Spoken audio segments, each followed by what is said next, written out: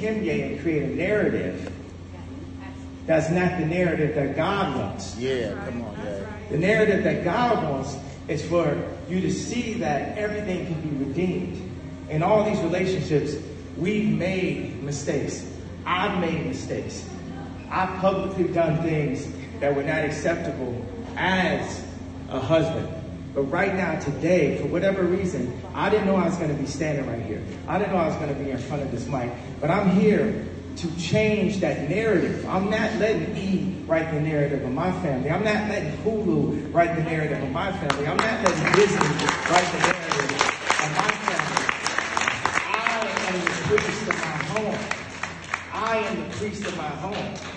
I am the priest of my home. I have to be next to my children as much as possible. So when I'm out the house, I got a house right next to the house.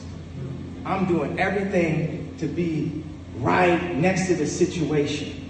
Right next to the situation. I'm trying to express this way in the most sane way possible, the most calm way possible, but I need to be back at home. Why is that? I'm saying it's I because if the enemy can separate Kanye, there's going to be millions of families that feel like that separation is okay.